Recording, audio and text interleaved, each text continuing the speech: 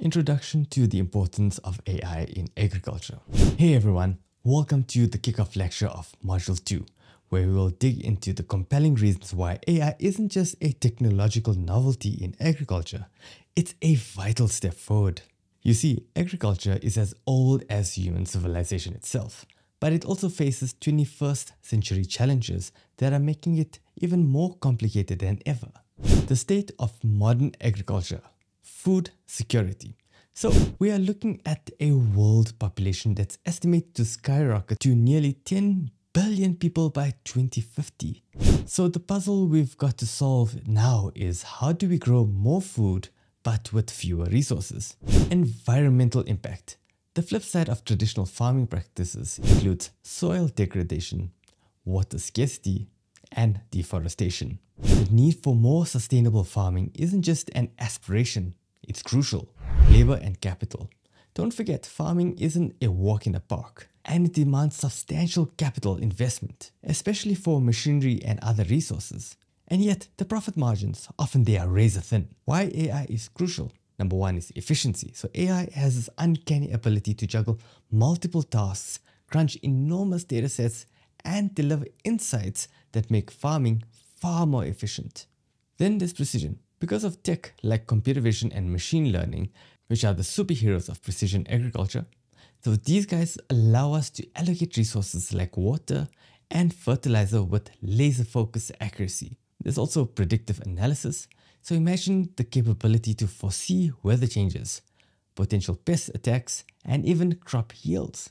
That's AI for you. We also have accessibility, so with the advent of IoT devices and cloud-based solutions, AI isn't just for the big players anymore. So even small-scale farmers can jump on this train. Large language models. So here's where it gets sci-fi level cool. So advanced large language models like OpenAI's ChatGPT 4 and Llama 2 models are reshaping the interaction that we have with agricultural data. They can read and sift through and analyze tons of research papers, translate that into actionable advice, and even mash together with other AI tech for integrated solutions. So to wrap things up, we've just scratched the surface of why AI is a non-negotiable in tackling the multifaceted issues in today's agriculture. As we go deeper into this module, you'll get up close with the various AI technologies that promise to make agriculture not just more efficient, but also more sustainable, as well as resilient. So in the next lectures to come, we are diving into the nitty-gritty subsets of AI like machine learning, computer vision, IoT, blockchain, and of course, large language models. We'll explore how these technologies are actively reshaping the landscape of agriculture, addressing real problems with high-tech solutions. So stick around, it's going to be a fascinating journey. By the way, we've just launched Augmented AI University, which is an academy for AI visionaries and innovators.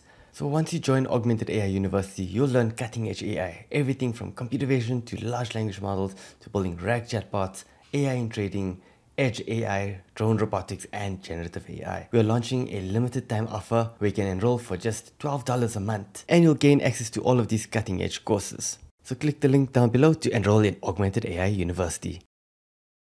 Today, we'll focus on the integral role of machine learning in the realm of artificial intelligence.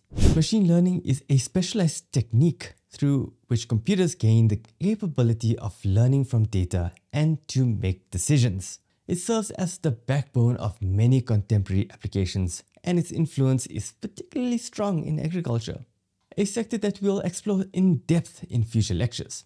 So machine learning encompasses several paradigms, each with its own set of advantages. First up is supervised learning. So this utilizes label data to create predictive models for unseen and future data. There's also unsupervised learning, which employs pattern recognition and data clustering to draw inferences from unlabeled data. And then there's also reinforcement learning, which focuses on agents that can take action to maximize rewards within a specific environment. Now, let's dive into the gist of the prevalent machine learning models. So there's linear regression, which is a foundational model used primarily for forecasting numerical values. Decision trees, effective for classification problems. Decision trees, just note that they are highly interpretable. Random forests, an ensemble method that improves upon decision trees, offering better accuracy. And then there's the popular support vector machines, or SVMs, which are excelling in classification tasks, particularly for dealing with complex data structures. Our favorite, artificial neural networks. Inspired by biological neural networks, these are key to many advancements in deep learning. And if you also wish to gain a comprehensive insight into all of these models, I invite you to visit our Augmented Startups YouTube channel, where we offer comprehensive free courses that range from linear regression to more advanced topics like convolutional neural networks, hierarchical clustering, and even artificial neural networks. We've got a whole playlist on it. So machine learning has a broad range of applications in agriculture, from optimizing crop yields to weather predictions. We'll expand on this compelling intersection in later lectures. Cool, next up we'll explore computer vision, which is another vital technology that complements machine learning to yield groundbreaking innovations. See you there. So today's lecture is on a topic that's often buzzed about very often, but seldom fully understood. What is artificial intelligence? That's what we'll be delving into in this lecture. So if you're already familiar with the concepts of AI, feel free to navigate to later lectures. But if you are new to the understanding of AI and how it will revolutionize agriculture, then you're in the right place, my friend. The basics of AI. First, let's dive into the definitions of artificial intelligence, which is a multidisciplinary field that enables systems to perform tasks requiring human intelligence. So this could be in the form of understanding languages, recognizing patterns and images, to making decisions and predictions. Essentially, AI tries to make machines smart, yet in a very specialized way. Types of AI. There are two types of AI, narrow and general AI. Narrow or weak AI, this is the AI that we encounter daily. It's designed and trained to perform specific tasks without possessing emotional intelligence. That's of course until Skynet takes over. General or strong AI. Now this is the AI of the future. Still in theoretical or experimental stages, I think. Most say that it's still in theoretical or experimental stages, but who knows. This type would have the cognitive abilities of a human being, capable of understanding, learning, and applying knowledge in different domains. Components of AI. So artificial intelligence is a blend of several things. Algorithms. So these are the sets of rules and patterns that the machine follows. Data. Without data, algorithms are just like the engine without fuel. Data trains the algorithm to make it better over time, until we eventually have zero-shot learning models. Hardware. The actual physical components like CPUs, GPUs, neural or NPUs, and even tensor processing units or TPUs. So these processors handle all of the computational heaviness. A brief history of AI. So the term AI was first coined in the 1950s, but it wasn't until the 80s that machine learning came into play, allowing computers to adapt and learn from data. Fast forward to the last decade, and deep learning inspired by the structure and functions of the brain has been the catalyst for AI's exponential growth. So why AI in agriculture? Well, we'll delve into AI's role in agriculture in later lectures, but for now, let's touch upon its significance. Our world faces huge agricultural challenges, be it climate unpredictability, food security, or even efficient resource usage. AI steps in as the transformative tool that can offer scalable, data-driven solutions to these grand challenges. Also, we've gone through a comprehensive understanding of what AI is, its types, its core components, and a little sneak peek into why it's so significant in agriculture. And trust me, we're just scratching the surface. In the upcoming lectures, we'll delve into specific technologies like machine learning, large language models such as OpenAI and Llama 2. On top of that, we'll even incorporate IoT and blockchain in the agriculture setting. So I'll see you in the next lecture. Introduction to computer vision in agriculture. Looking at my favorite topic in the whole wide world, computer vision. It plays an indispensable role in modern agriculture, particularly for tasks like real-time soil analysis, crop monitoring, as well as livestock management. So this technology provides an extra set of eyes for automation, which enhances productivity and efficiency. First up, we have image classification. So these algorithms are trained to categorize images into different classes. For instance, they can differentiate between healthy and diseased crops, providing critical data for farmers to take timely actions. Then my favorite, object detection. And this involves not only recognizing objects within an image, but also providing their location within the scene. This is crucial for tasks like identifying and counting the number of fruits on a tree. So when it comes to popular models, there's YOLO V8 and YOLO NAS, as well as the more recent Gold YOLO, which are the state-of-the-art choices for real-time object detection. There's also object segmentation, which involves classifying each pixel in an image, which is valuable for precision farming. For a much better example, you might need to distinguish between different types of vegetation from soil. UNet is a commonly used model for biomedical applications, but can also be used in this setting. And that is amongst other models like DeepLab V3. Surprisingly, newer versions of YOLO, like YOLO V7 and V8, can also handle these tasks. And if you haven't already, at Augmented Startups, we have comprehensive courses on the aforementioned technologies, like YOLO V3 to V8, as well as UNet. Then there's SAM, the Segment Anything model. So SAM from Meta I think is very cool, mainly because it introduces a novel approach offering zero-shot promptable segmentation. So what's really exciting about SAM is that it eliminates the need for complex polygon annotations. So you can simply provide a bounding box from this point to that point during inference, and SAM will output a precise segmentation mask. Pretty cool, right? So this dramatically simplifies the segmentation process. So depth has a unique role, especially in tasks that involve movement and navigation. It's vital for automating machinery like tractors and drones, ensuring that they can accurately gauge the distance between objects and move efficiently in a 3D space. So we've used depth perception on our Raspberry Pi drone project that uses the OpenCV AI Kit or OpenD cameras that provides AI depth perception. I'll have all of the links down to that if you'd like to check it out.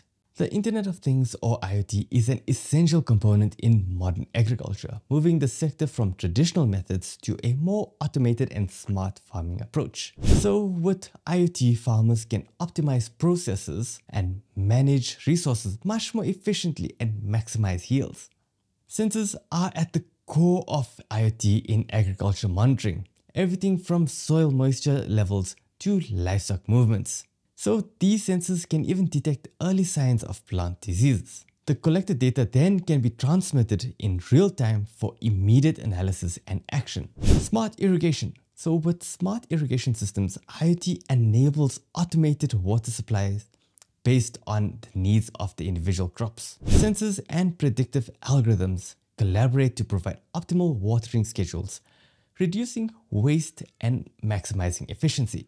So IoT integrated drones are emerging as powerful tools for tasks such as aerial mapping, planting, and even pesticide spraying. Sick, right? They offer unparalleled levels of precision and efficiency that manual labor can't even touch. Next up, real-time monitoring. So IoT technology allows farmers to benefit from real-time updates on a variety of metrics such as weather conditions, crop health, and equipment performance.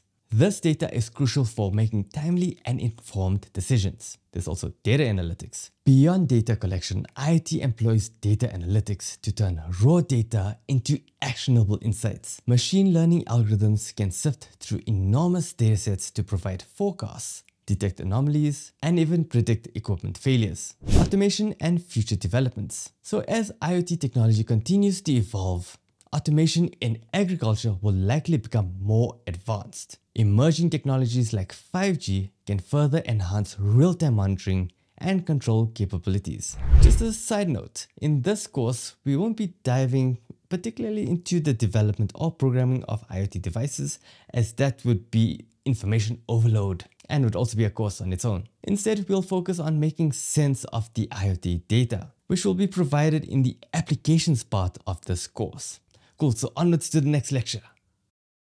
Large language models or LLMs. So the use of large language models or LLMs in agriculture is a relatively new area of exploration.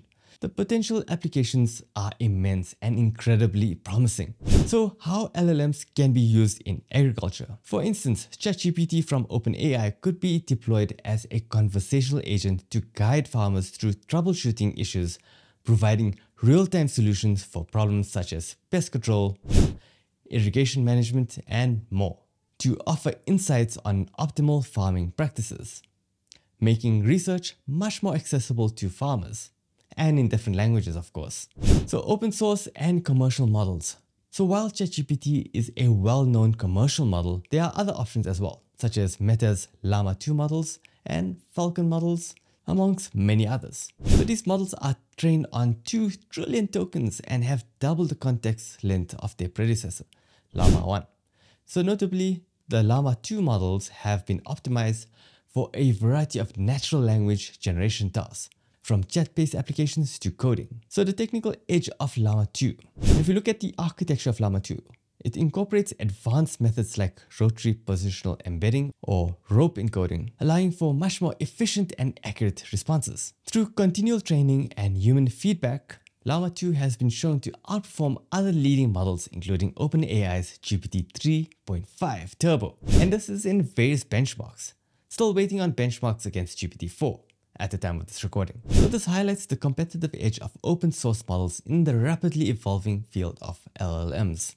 I would personally use the Llama models if your application focuses more on privacy and security. Now moving on to LangChain.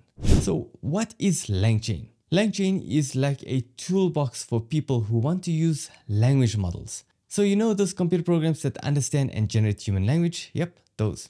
So this toolbox makes it much easier for those developers to use these language models by offering pre-made sets of tools for these specific jobs. For example, like building chatbots or analyzing data. It's designed to make the more complicated stuff simpler so you can focus on what you want to do. So how does LangChain complement LLMs? Well, think of LLMs as the engines that are really good at understanding and using human language. Now, LangChain is like the car built around that engine.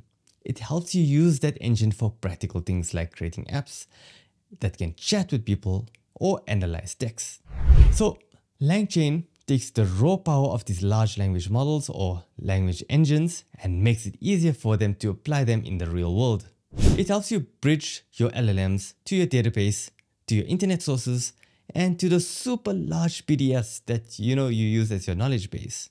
LangChain and agriculture. So in the context of agriculture, LangChain can serve as the backbone for developing intelligent chatbots that can assist farmers in real-time decision-making or even automate specific tasks based on the analysis of natural language data. Then we go on to EmbedChain. So this is a wrapper. So we'll be using LangChain's EmbedChain wrapper to seamlessly integrate models like OpenAI's ChatGPT as well as Meta's Llama 2 models. So this wrapper significantly simplifies the interaction between LLMs and other components such as databases and documents. I found that it can significantly reduce the number of lines of code for a simple chatbot. So in upcoming projects in this course, excitingly, we'll be developing several large language model-driven chatbots specifically designed for the agriculture setting. So these chatbots will harness the power of both OpenAI and Llama 2 models, all neatly integrated using LangChain with the EmbedChain wrapper. So in summary, LangChain offers a versatile framework that enables us to harness the full power and potential of large language models in agriculture. You'll see that it'll help us fill the gap between the raw data with actionable insights. So if you wish to dive deeper into LangChain, we actually have a comprehensive LangChain applications course, and this is available on Augmented Startups. So I'm really excited about the upcoming hands-on projects where you'll get to apply these concepts yourself. That, however, is in Module 3. We'll be getting there soon. But for now, next lecture, we shall look at identifying the key issues in agriculture. Lecture 2.3.1. Identifying key issues in agriculture. To truly grasp the complexities and challenges in the world of agriculture, we're going to do something a little different today. I'm going to tell you a little story of a farmer. Let's call him Joe. It's a crisp morning and Farmer Joe wakes up before the crack of dawn. The rooster hasn't even crowed yet, but Joe knows that he has a long day ahead of him. Resource scarcity. Joe heads out to his field, only to find that the irrigation system hasn't been as effective as he had hoped. The pond that used to be the lifeline of his crops is almost dry, a stark reminder of the water scarcity his region faces. Climate change. As he's pondering over this, Joe looks up at the sky. Dark clouds loom ominously over the horizon. Weather reports had forecasted a sunny day, but the climate has changed, making the weather patterns incredibly unpredictable. Pest and disease management. Walking a bit further, Joe discovers some of his crops have been afflicted by pests overnight. He strongly considers using pesticides, but he hesitates. He knows that these chemicals can degrade the soil and harm the earthworms and bees, which are essential for the ecosystem, never mind health benefits for you and me. Labor shortages. Suddenly, Joe's phone rings. It's a text from one of his farmhands, informing him that they can't come to work today due to an illness. Labor is very hard to come by these days, and Joe can't afford any delays. Data management. His phone buzzes again. This time it's from an alert from his IoT devices, scattered all around his farm. So these sensors have, however, been collecting data on soil moisture, temperature, and more. Joe is inundated with this data, but doesn't have a straightforward way to interpret it for actionable insights. Supply chain inefficiencies. Finally, Joe heads to his storage facility, hoping to send off the produce that he has harvested yesterday to a local market. But due to the lack of real-time tracking and poor logistics, the produce hasn't been moved. And I know what you must be thinking. The clock is ticking. Fruits and vegetables can't wait. They might go off. Economic challenges. Joe does some quick calculations and realizes that even if he manages to get a good yield, the prices offered by the middleman barely cover his operational costs, let alone provide for his family. So as the sun sets on another exhausting day, Joe wonders how technology could make life easier for farmers like him. In this course, we'll explore how advancements like AI can provide solutions to each of these problems that Joe faces. So why am I telling you the story? Well, by understanding Joe's story, you'll gain an intimate look into the realities and difficulties that our agriculture systems are up against.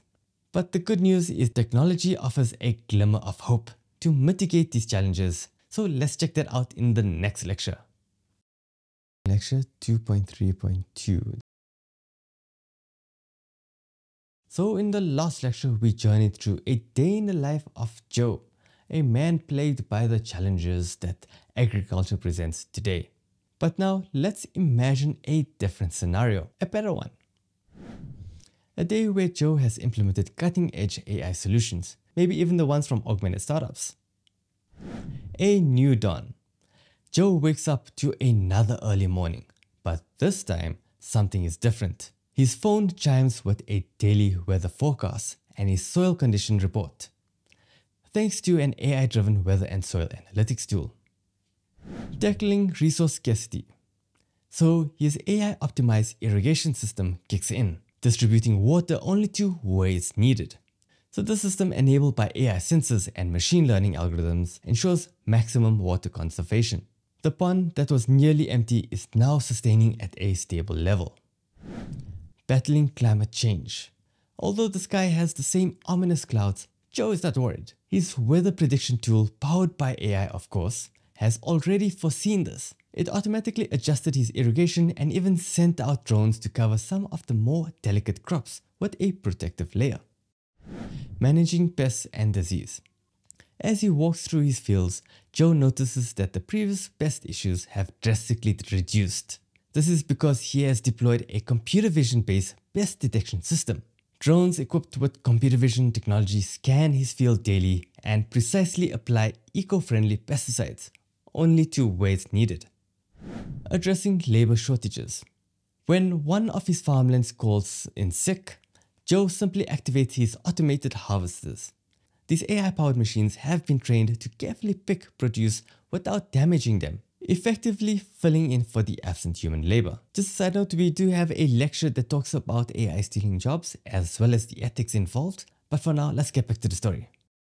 Making sense of the data through LLMs. So here's where things get interesting. Joe's phone sends a message, prompting him to consult with his new AI assistant for a daily summary. Utilizing LangChain, the assistant is a fine-tuned large language model powered by either OpenAI's ChatGPT 4 or a Llama 2 model, connected directly to his farm's data.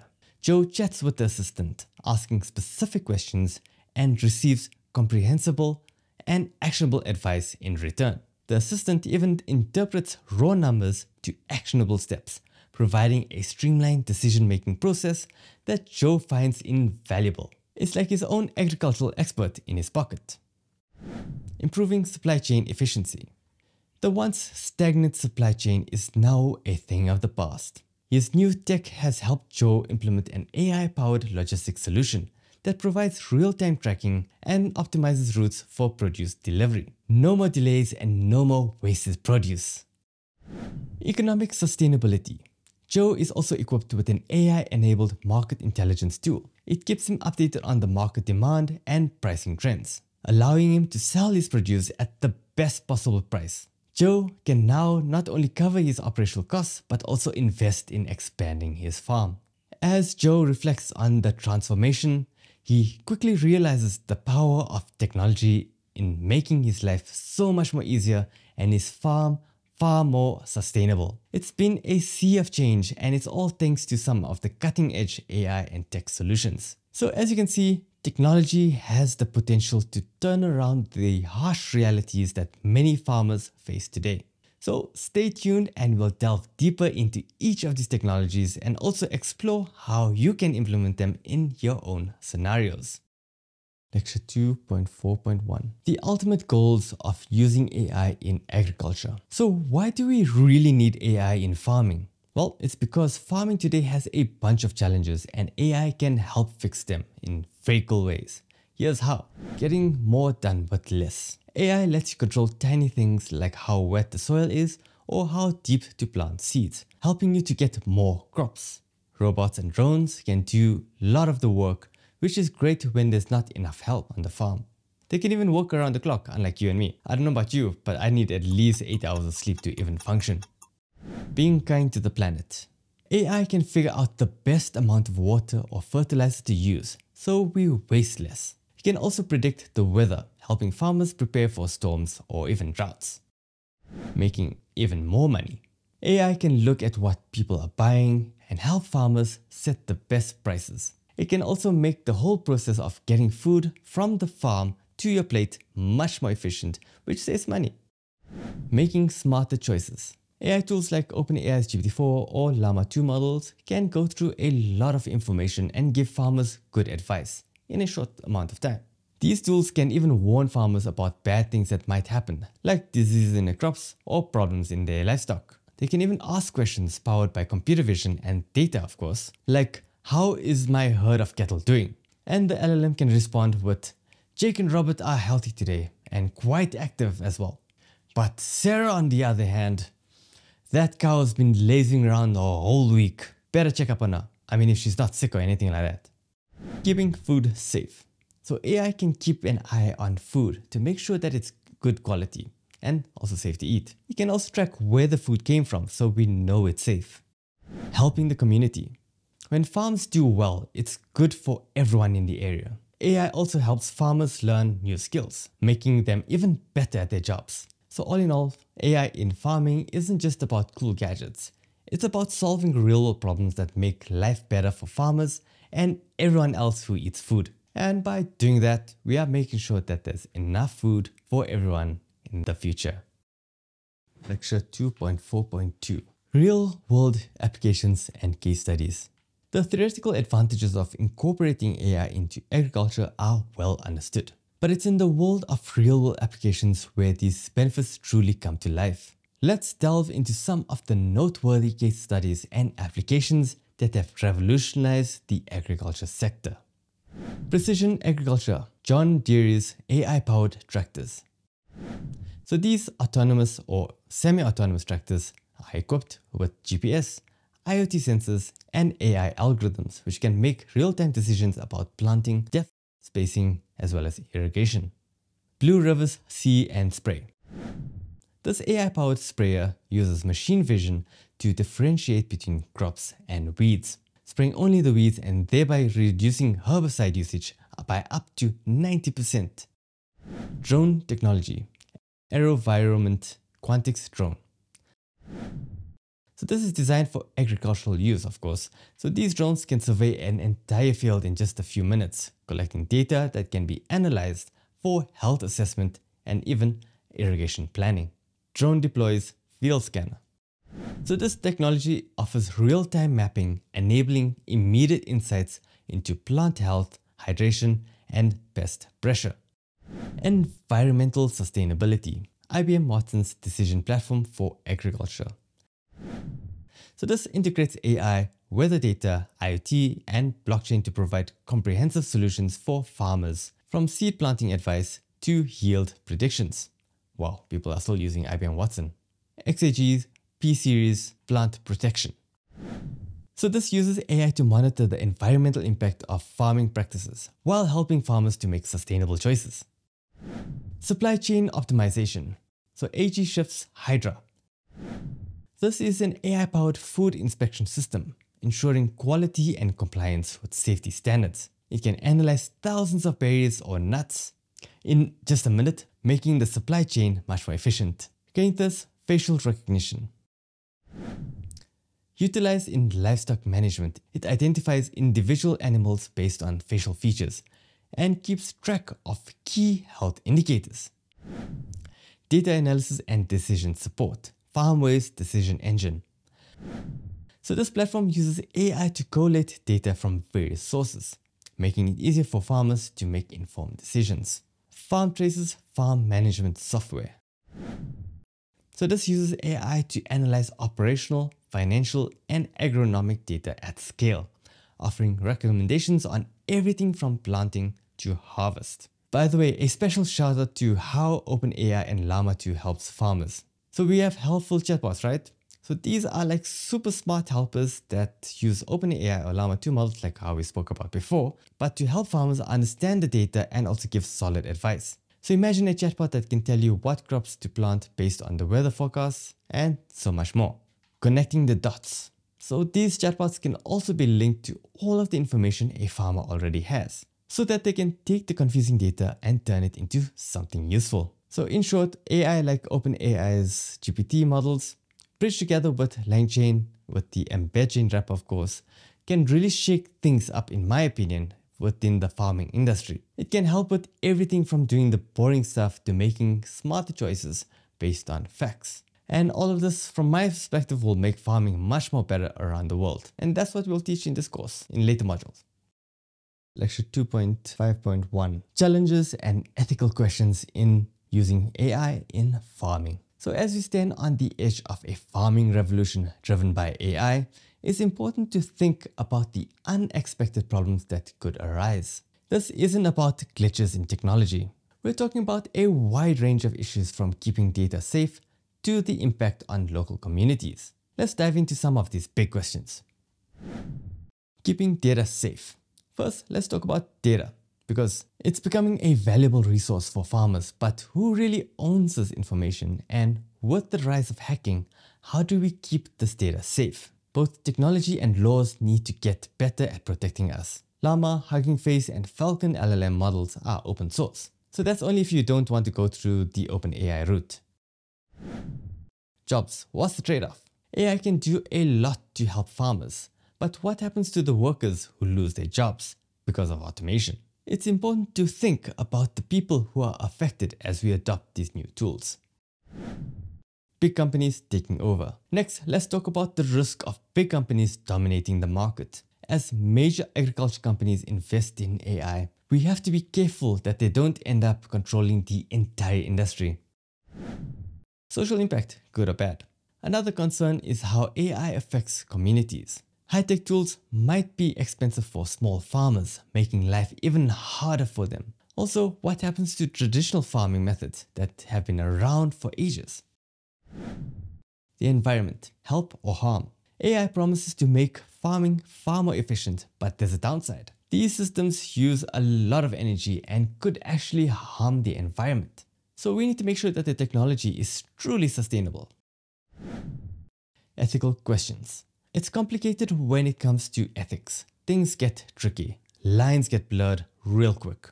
Could AI systems make social inequality and even bias worse? And let's not forget that we have ethical responsibilities to the animals that we farm too. So who makes the rules? Lastly, we need to think about regulation.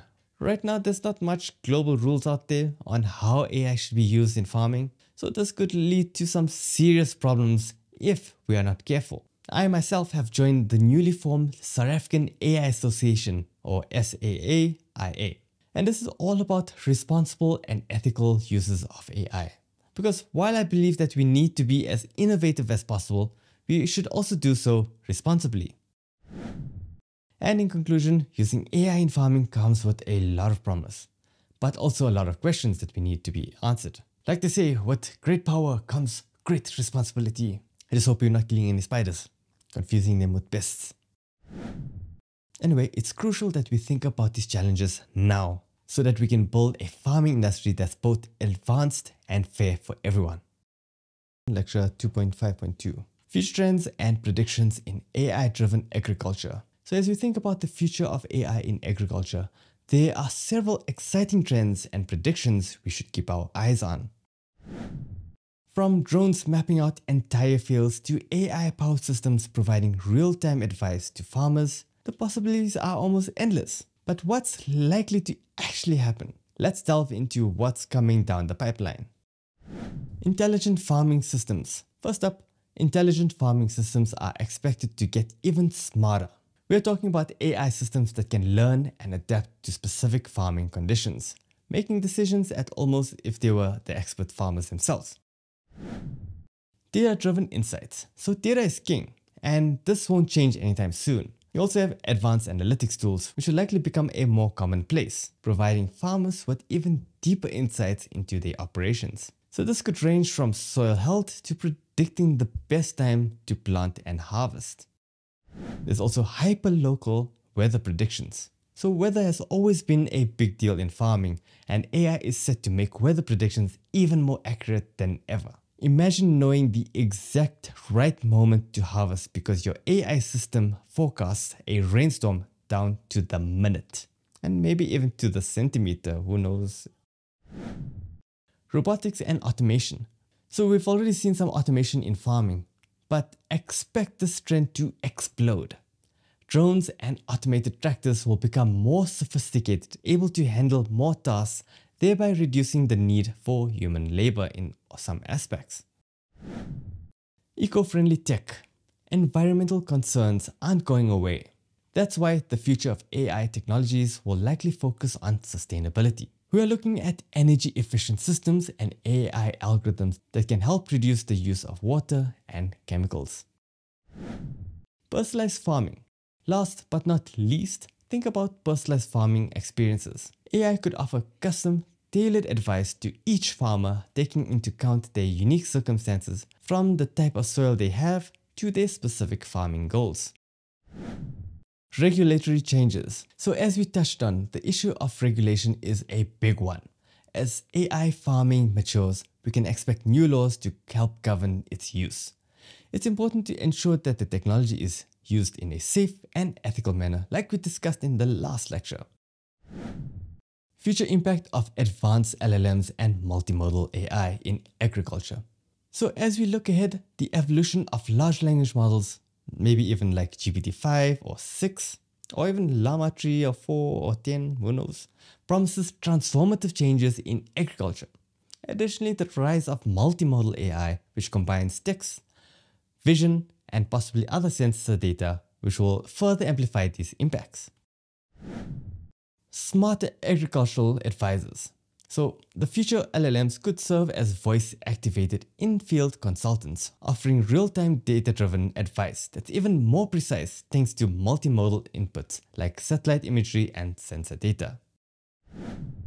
Zero-shot learning in computer vision. So LLMs integrated with computer vision technologies can enable zero-shot learning. It's a current reality, but with a simple description from a farmer, these multimodal systems could perform instant image recognition.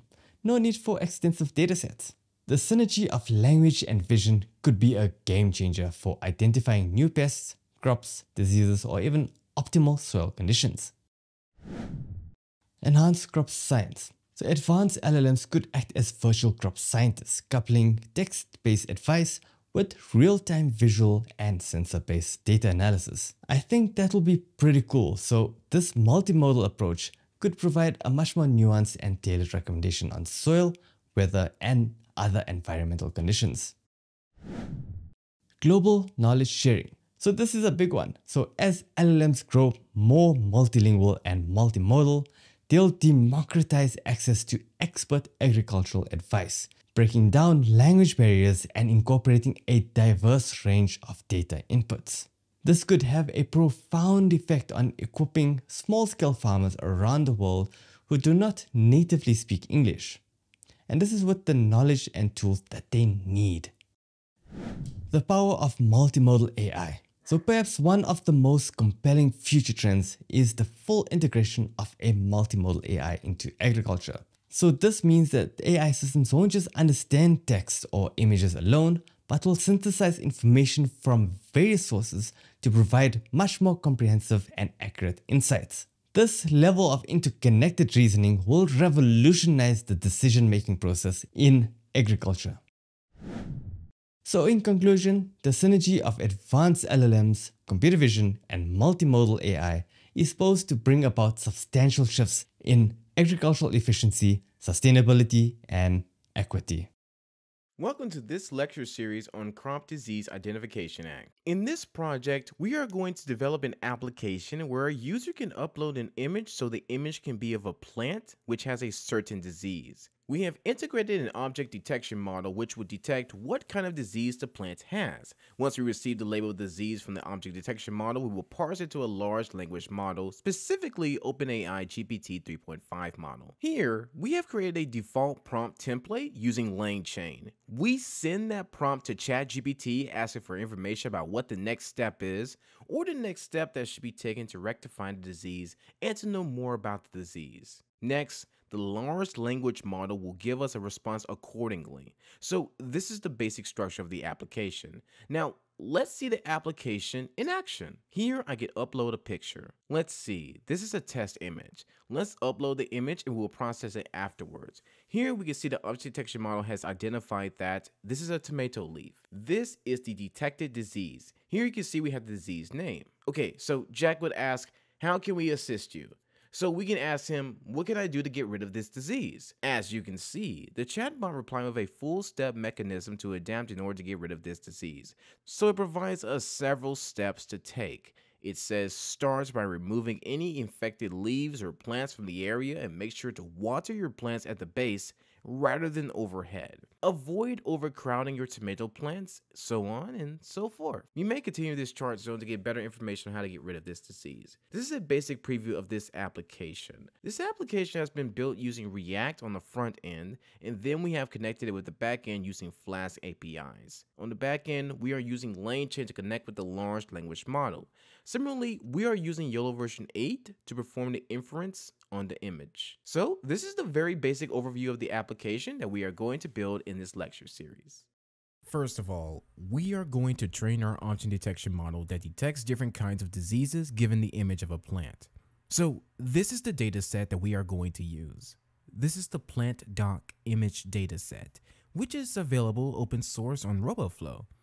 So if we do a quick health check of this data set, here you can see that we have 30 classes and 2,600 images. We can see which classes are overrepresented and which are underrepresented. You can see here all the information about the dataset.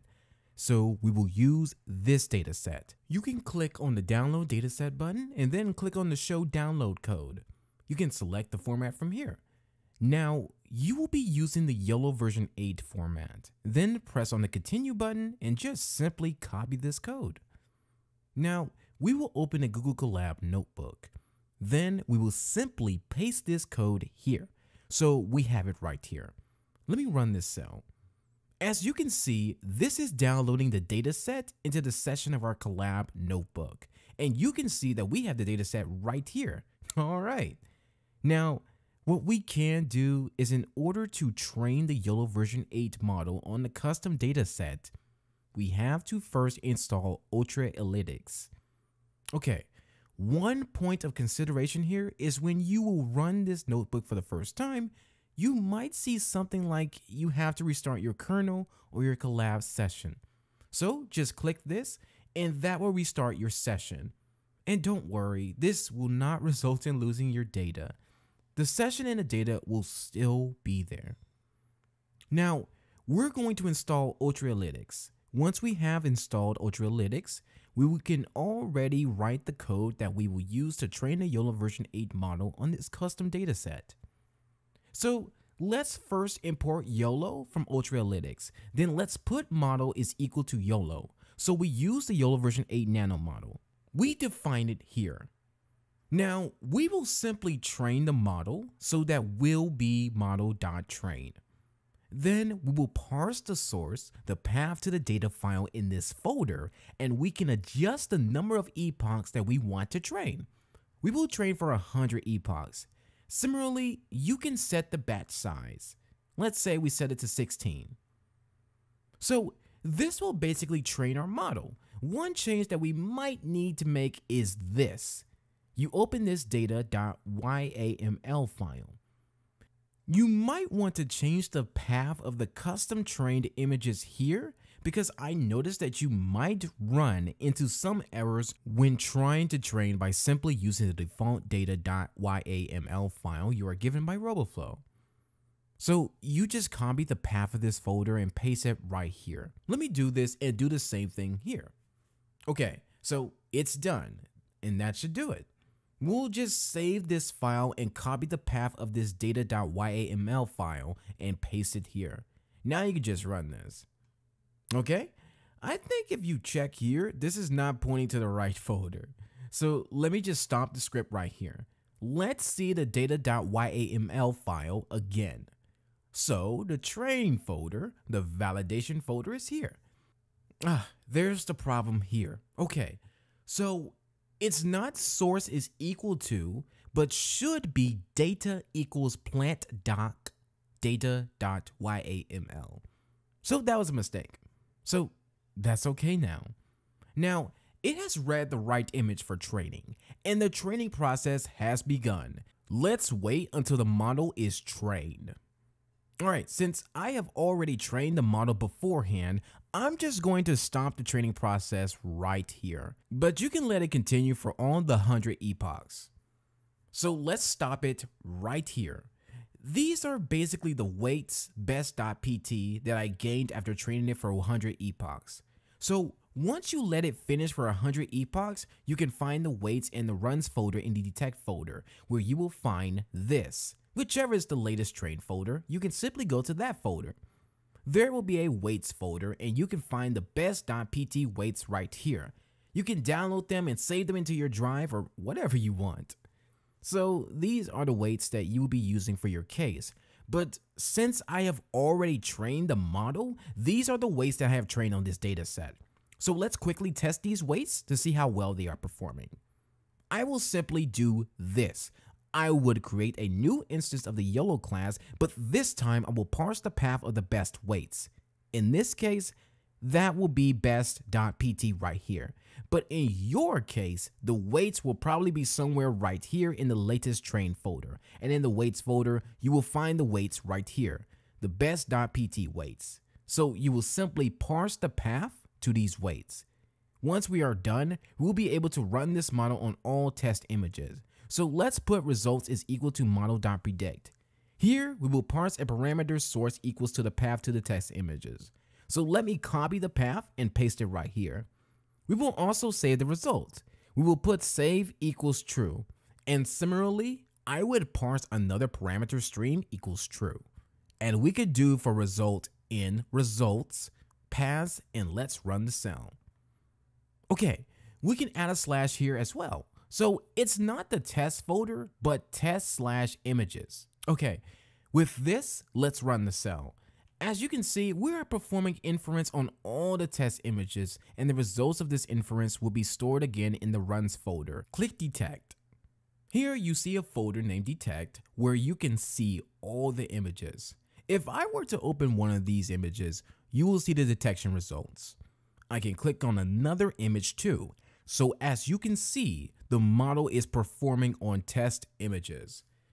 Please download the best.pt weights because we are going to do the rest of the work locally.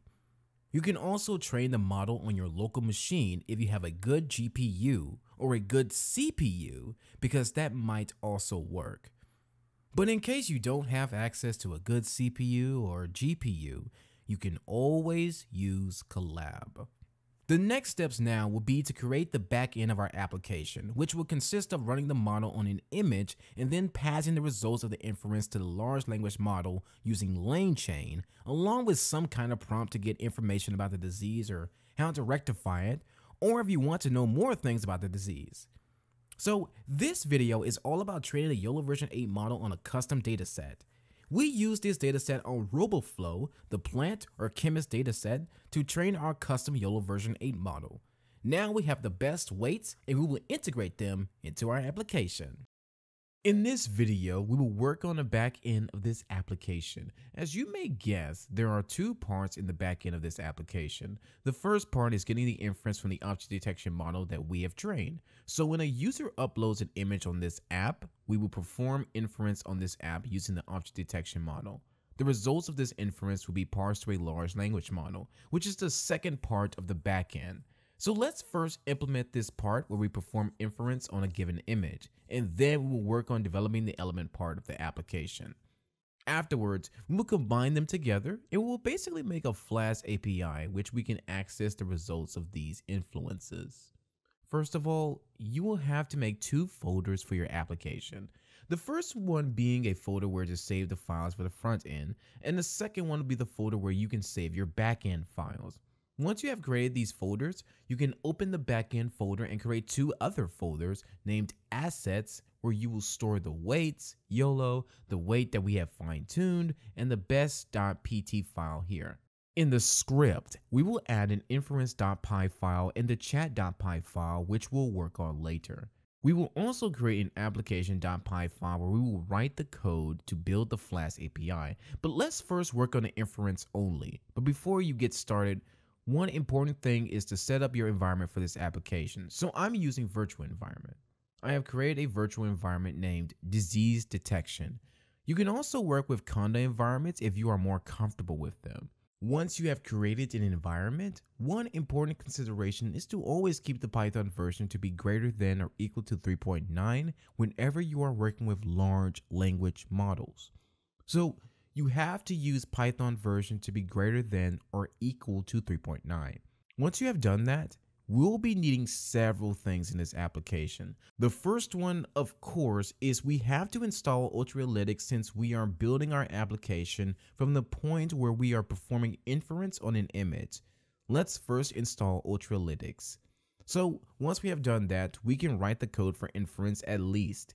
Here, we first of all import YOLO from Ultralytics and also import NumPy as MP. We will simply write a function called inference. It will receive an image and it will simply give us the results. We will have to initialize a model, so the model is equal to YOLO assets \best.pt. This will initialize our model. In order to get the results, we will simply parse the image to the model, and we can also set a confidence parameter. Let's adjust it to 0.4. Then I will create a NumPy matrix with the same dimension as that of the image, but store only zeros. The reason why we are doing this is that we want to save the results of the inference in this image. Also, we will be using the names of the classes on which our model is trained and the names of the classes which are present inside the image. So the classes dictionary will contain all the names and the names in which our model is trained. The names underscore info will simply contain all the classes that are actually present inside a given image. Let me do something here. For R in results, infer is equal to r.plot. This will simply overwrite the image. So using the dot function, you get the bounding boxes and the label of the class forms the image. You don't have to separately draw the bounding boxes and so on and so forth. This is the reason why we have just initialized infer as a numpy array beforehand. And then we simply store the results of the r.plot function in the infer array. Then we read the names of all the classes which are in the art of names, and the names infer list will be equal to r.boxes. We get all the boxes object inside the given result and the classes corresponding to those boxes. And then we just come into the list. So now we have all the things that we need and we can return all this information. Then return infer names, infer classes, and maybe let's test the last one. Okay? When I make a mistake, we have to return these outside the for loop. So let's fix this. Now, our function is good to go. The change in name of the function to inference. Maybe we can test it out. Let me copy an image onto here. Okay, so we have saved the image. Let's test the script out, and then we have the image in the assets. All we have to do is just import CV2. And next, what we're going to do is image equals CV2. Once we have read the image, sorry, let me just get this information. Inference image names and classes are equal to inference.image. Then CV2 I'm show and reference inference image. We also want to print the other information as well. So print names of the classes names, then print classes present in the image. Okay, so that's correct. Let's add JPEG here and change this to I'm right. And let's run the code. All right, as you can see, we have successfully received the inference, and as you can see here, we have the names of the classes. But there's just one confusion here. I guess we'll put the text in the third class. Return infer, classes names infer. Okay, so you can see the name of the classes, and the images were swapped because we're returning them in the wrong order. Although we are reading them in the right order, I think we need to put classes in the data set and classes in the image. Now let's see this again. Let's add JPEG here and change this to I'm right. And let's run the code. All right, as you can see, we see the names of the following classes. These are all the label IDs and the names of the class corresponding to that. We can see that there are two classes present in the image and both have the label 20. So that would be this tomato leaf spawn. And we can see the inference image here. Now we know that our inference code is running perfectly well. So we can basically move on to the chatbot part of the backend. Let me clean up this testing code since we don't really need this. We're okay now. This inference.py file has this inference function which we can use to perform inference given an image. All right, now let's start working on the chatbot part of our application. Okay, first of all, we will need to install LangChain, OpenAI Tick Token, and I guess that's it. These are all the things that we will need for the chatbot part of the application. Let's start installing them. Once we are done, what we could do is make some imports from LangChain. So from langchain.prompt, we will import the prompt template. And similarly, we will import chat OpenAI from chat models. So let's put for chat OpenAI. We will also import LLM chain from LangChain. Chains import LLM chain. So these are all the things that we need. We've also added the OpenAI API key. Now, let's start working on building the chatbot part. First, we will create a variable to store the name of the model that we want to use. We can use GPT-3.5 Turbo, or if you have access to the GPT-4 API, you can also use GPT-4. I'm just implementing this lineup here. You can use GPT-4 if you do have access to it. Now, we will create an instance of the chat OpenAI class. We will pass the model name that we are using. So model name is equal to the name, and we will set the temperature of the chatbot to be 0.3. I'm not setting a very high temperature, but since this is mostly related to the information that the chatbot has to give, we don't want it to get very creative. It should just stick to the point and not start hallucinating. we will parse the OpenAI API key. This will create an instance of the chat OpenAI class. Now, we can basically use LangChain to get the response from the GPT 3.5 model. So let me use these functions, just the chatbot function. Next, we'll pass it some info, which is basically the dictionary that we have defined above. We will parse the history of the conversation that's been going on between the user and the chatbot. Of course, we will also parse the current message that the user has parsed. So first, find a prompt template. Now, the prompt template is going to be something like this.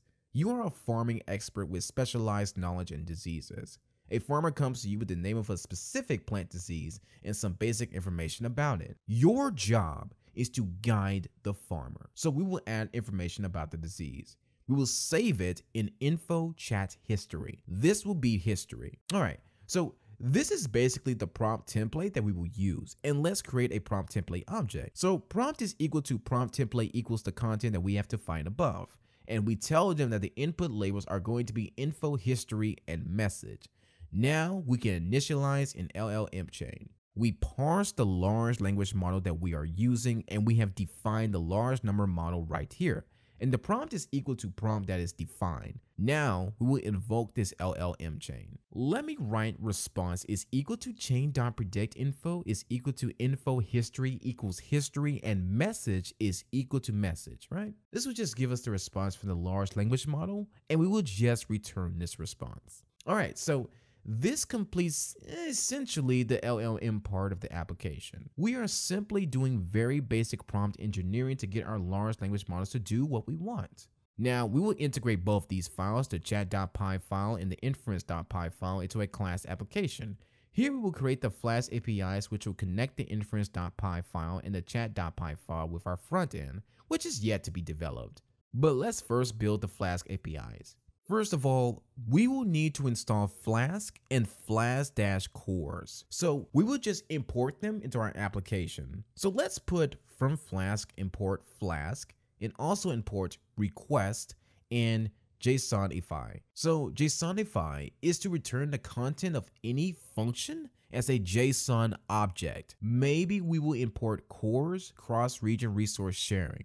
So from Flask_cores, import cores. We will also need CV2 because we will have to convert the images that we get into base 64 encoding so that we can pass it onto our front end. They will be decoding it there. Also import IO. Then we simply import the functions that we have defined in the inference.py file and the chat.py file. So there's an input function, inference, and chatbot. Now we will first initialize our application. So app is equal to Flask. This will initialize our application. Now, let's first define a function. We need to do this so that when we pass the image to this function, it returns the actual label that we want to show in the image or parse onto ChatGPT. So this function is basically going to call the inference function and do a little bit of cores processing on that. We are getting info from the inference function. We have the image, we have all of the classes, the data set, and the name information, which basically contains the names of the classes that are present in the image. Classes and image equals inference YOLO and parse the inference function, right? So we will have all this information. Now we convert the dictionary, the classes, and the actual classes list. So classes list is equal to list.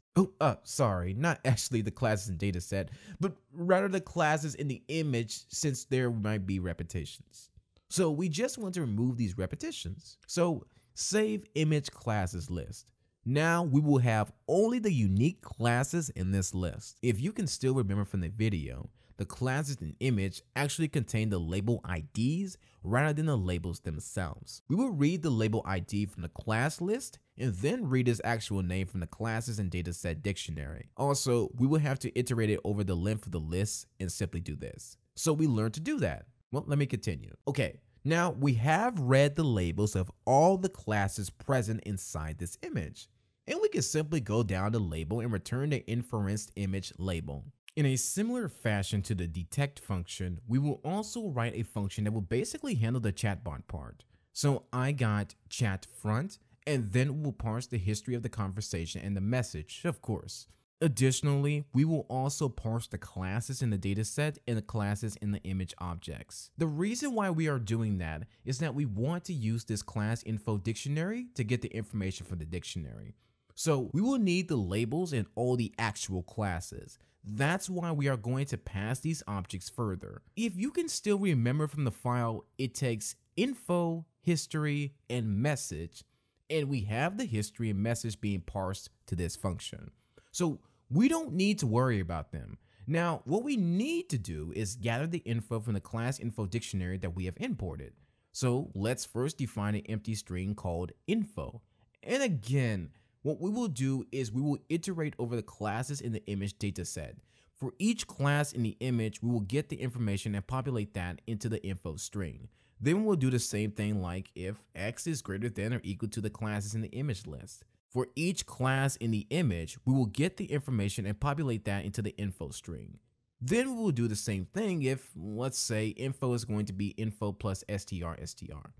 So first of all, we will read the name of the class from the classes and dataset dictionary using the label ID that we have in the classes and image list. So that will be classes in the dataset, and we parse the current object in the classes and image list. This will essentially give us the name of the class corresponding to the label ID. The X label ID in these classes in the image dictionary. What we're going to do is we will add a string semicolon and then string. Now, this string will basically use the class info dictionary. So I would parse the name of the class. I think this is getting a little bit cluttered, so I think I'd rather do this. Name equals string classes and dataset. And the key is this X. Now we have the name and we want to get the info from the class info dictionary, and we will then parse the name of the class, and that is a name right here. I disagree with this, so let's remove this. Whatever biggest info we have. We will simply add the current information in this format. So name plus colon and info current. All right, so let me take this out of the statement because we are going to need it regardless, and only in this case can we go on. So this makes a lot more sense now. So we have retrieved the information from the disease using the classes info dictionary, and now we have stored all this info into this string. Next, what we'll do is simply get the response from the chatbot. So response is equal to chatbot parse the info, the history, and the message. Let me confirm if we are in the right order. Our chatbot function should be all right. I'm going to continue with this code. We have just finished the response. Also, I see that since we are not actually returning the classes and data and classes and image from this direct function, and also it might be a bit problematic to connect the detect and the chatbot function. So I think a good idea would be to make these global variables. In order to do that, what we can do is make some global variables and then store them into the global variables. So we have a label, and this will be an empty list, and then we'll have a dictionary class. Now what we do is simply put global labels equals to image classes list. Similarly, to make the classes in the dataset as global as well. So global classes is equal to classes in the dataset. Now what we can do is instead of using classes in image, we are going to use labels. Let me adjust the code quickly. So that should do it. Now we can move these two from the function from the collection. Good to go. So let's move forward. I will have to define a route on which we will be sending the inferred image. So you look at it, essentially at the localhost /upload, we'll be sending this inferred image. So basically the idea is that the front end will send the image to this upload route /upload URL. The backend will basically perform the detection and then return the inference image along with other data to this URL. All right, so we get the image from the front end at this URL, perform inference, and send it back. We will check that the file name is not empty. So if the user has some files and if it is empty, then again, we will say that we simply put return JSONify, and the error this time is no selected file. Finally, this is what we're going to do if the user sends an encoded format. So we will have to decode that first. We will do this first, create an instance of the bytes.io object. So this is where we will temporarily store the image after decoding it. So file.saveinMemory memory file, and the data of this file will be np.fromBuffer and memory file.getValue, and the data type is np.uint8, and the color image flag is equal to 1. The image is equal to cv2.imdecode data color image flag. And after getting the image, we will simply go to the detected function that has been defined at form. And after getting the inference image in this variable detected image, we will now encode it back and send it a JSON object at the root/upper. So image is encoded as going to be for cv2.imencode.jpg detected image, and now we will use base64 to encode it as a text. So image as text is equal to base64.b64 image encoded decode UTF-8. Now we have the images as text, and we can simply return it as a JSON object. And if there said there was some error with reading the file, we can return the following that we have to see. Type return JSONify error. The error is failed to process the image 500. So right now we have integrated the detection part, but we still need to integrate the chatbots part. For that, we will type app.route and input/chat, and the method is post. And let's define the chat. So here again, we will have to do some checks. So the front end will post a message from the user at this URL, and we'll get this URL, and we read the message from this URL and pass it on to the language model. If not request.json or message, not in the request.json, we say that we didn't receive any message and return JSONify error. No message provided. Now, if there was a message provided, we simply read that from the request.getJSON, and the user message is going to be the data message. And we will store the chat history at the front end. So we would just send it along with the message to the chatbot in the data chat history. So this request will contain the message and chat history objects.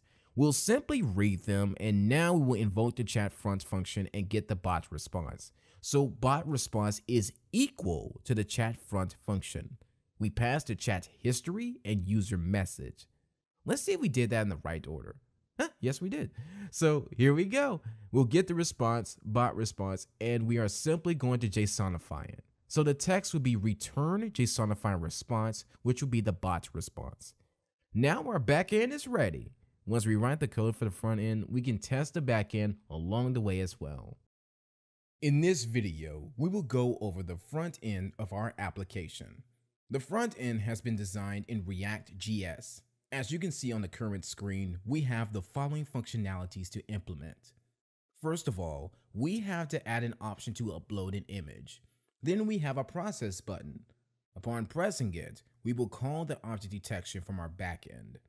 Afterwards, we will receive the processed image along with the bounding boxes and the classes. Similarly, we will receive the detected labels, and then we will have this chatbot right here on the right side. Then we can chat with the ChatGPT models. Let's start by building this front end. In order to create the front end of the application using React, you must ensure that we have Node installed in your system. If you have not installed Node yet, please go ahead and install Node in all packages like npx and npm. Although npx and npm mostly come bundled with Node if you follow the default installation steps. Once you're done, you may head over to the folder where we store all the code files for our application. Here, open the terminal in this folder so we can proceed. So this is the folder. I have already created the front end. Let me just quickly show you how you can do it. If we open this in the terminal, you will have to run the command npx create react app and then the name of the app. Although I have already created a front end folder, so I gave it the name front end. Let's give it a different name, however. So let's put crop disease front end. Now I will just run the command npm start.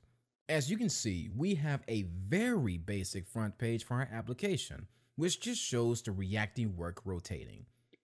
Now we can start working on the code. So far, we have successfully installed React and created our first React application. Let me just delete this since we already created a new folder for our front end. All right, now all you have to do is open VS Code or any other text editor that you use. You also need to open the crop disease folder. Here it is. As you can see, it contains node modules, packages of files, a public folder which contains all your assets, and a source folder that contains the source code for this application. If I quickly show you this in Visual Studio Code, this is how it looks like in Visual Studio Code. So I have made a few changes. In the index.js file in the source folder, I have added one line which is the import bootstrap dist css bootstrap.min.css, and in the index.html file, I have also included the bootstrap. I will have to do one more thing, and that is to install the bootstrap. I will do it by using the command npm install bootstrap. This will install the bootstrap in the node modules folder. So I'm done. Now, what I can do is run the application again using the command npm start and see how it looks like. Yeah, it's working fine. No errors in respect to the console. So it's working perfectly. Now, we can continue building on this application. The changes in the index.js and index.html file are in place. Also, we have installed Bootstrap in the node module for Bootstrap. I have made a few changes in the app.css file, so you don't need to worry about it. You can quickly go over to see the styling. Since this is not the main content of this application, you can just ignore it for now and focus on the app.js file, which is basically covering the main functionality of our application. As you can see here, we are importing the app.css file, and this is basically the default boilerplate code that was provided when we created the React application. So we'll now start editing it. Here you can see we have a functional component called app, which is basically being rendered when we run the application. This is the JXX, which is being rendered by default. Now, if I can quickly show you that, this is the HTML or the JSX space that has been rendered currently by default. Let me just remove this since we are going to implement our own functionalities. First of all, let's create a div and use the class name equals container empty-5. So this is from Bootstrap.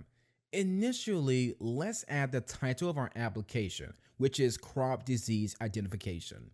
Also, put the class name from the CSS that we want to add, which is text center. So I'm going to save this and let's see the changes here. We can see that the title crop disease identification has been rendered here. Essentially, how React works is that the final HTML page that is rendered is actually written in this return statement. This is the HTML that we see on our page. Now, coming to the core component of this functionality of our application, we will use the use state from React. We will import React, then use the use state quote from React. After importing the use state quote, we would define the states that we will use in this application. So first of all, we will use the image state, and the function that will set the state will be setImage. Let's set the initial value to null. Initially, the state contains null, the image state. Similarly, we will add some other states, so let's proceed. Another state that we will use is loading. So this will basically help us know if we are performing some sort of operation on the back end. We can give that feedback to the user on the front end. Initially, the loading will be set to false. Similarly, we will also use the processed image state that will basically store the results of the detection, which will come from the back end. Again, this will also be null initially. So we will use the detected label state, and initially it will also be set to null. We also need to store the messages that are sent to the backend to the chatbot and from the messages that we received from the backend. They will be set to an empty array. Of course, we need to store the user input as well, so that will be initially an empty string. Similarly, if you want to display any warning, let's put set warning, and initially that will be an empty string. If, let's say, the backend is working on sending the messages to ChatGPT and receiving the messages back, so we want to show some sort of loading. For that, we will create a set chat loading state, and it would be false. Now, these are all the states that we want to use. Basically, we can write the functions in which we'll handle various events, so let's do that. So let's say if the user uploads an image, we will write a function called handle image change. So we read the file which has been uploaded by the user using e.target.files. We will initialize a file reader and then we will call all these states. Essentially, what we want to do is whenever a user uploads a new image, we need to reset everything. So the messages will be set to empty because if, well, let's say the user has first uploaded an image and asked questions around it, but if they upload a new image, we need to reset all the messages and essentially create a new state for everything. Now we set and clear all the states. So first of all, we set the messages to empty, set the processed image to null, and set detected label to null, and set loading will be false. And the warning message is also empty.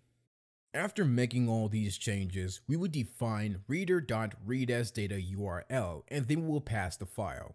Then reader.onloadIn, when the file is loaded, is equal to a function, which will basically set the image that has been uploaded by the user. So set image to reader.result.